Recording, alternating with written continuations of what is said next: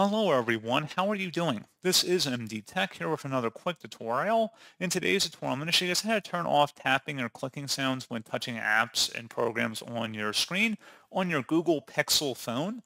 So this should hopefully be a pretty straightforward process here, guys. And without further ado, let's go ahead and jump right into it. So all you have to do is swipe up on your home screen and then select the setting gear button. Go ahead and select it. And then select sound and vibration.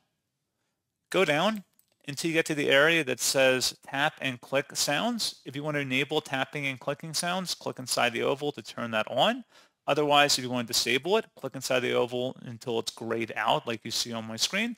And that's all you have to do. So pretty straightforward process, guys. And as always, thank you for watching. I do hope that I was able to help you out. And I do look forward to catching you all in the next tutorial. Goodbye.